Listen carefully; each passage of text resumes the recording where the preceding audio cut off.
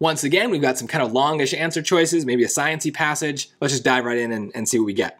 To understand how Paleolithic artists navigated dark caves, archaeologist what is this even doing? I don't know.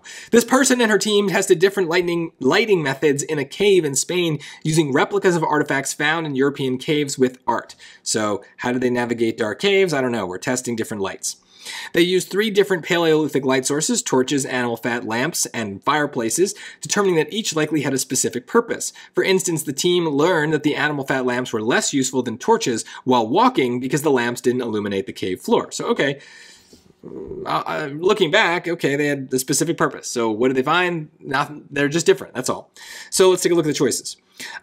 This person and her team study demonstrated that fireplaces were essential to the creators of Paleolithic cave arts. Well, this is already doing something that I think is going to happen in a lot of the answer choices, which is they're starting to rank these things. Did the passage say that one of them was better? They tested different things, but notice they never came to conclusion to say the best way to illuminate the caves was to use a torch, to use a fireplace, whatever.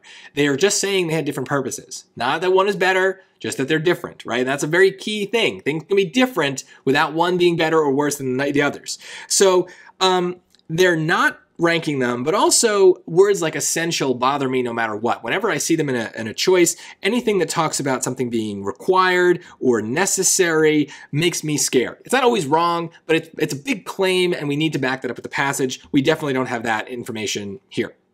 Medina al-Said and her team discovered that Paleolithic cave artists in Spain used animal fat lamps more often than they used torches. Again, we're ranking.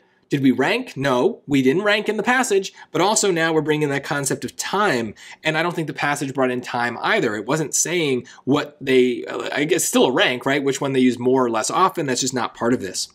See, these people were reluctant to draw many conclusions from their study because of the difficulty they had replicating light sources based on known artifacts. Well, this is tempting, right? It's not taking a stand. It's not saying that one was better or worse than the others. I'm a little bit bothered by the word difficulty. That's very negative, and I don't have a negative connotation to this passage, right? It was much more neutral. You know, it was just, here's what we did, here's the study, here's what we found, right? There's no kind of connotation at all. And that's been the case for lots of these passages, right? They don't have a strong pull. That's okay. Neutral is a connotation. So it'd be weird then to have this kind of bland neutral passage summarized with a very negative choice. So I don't love that, but I don't know, maybe I missed something. Let's look at D.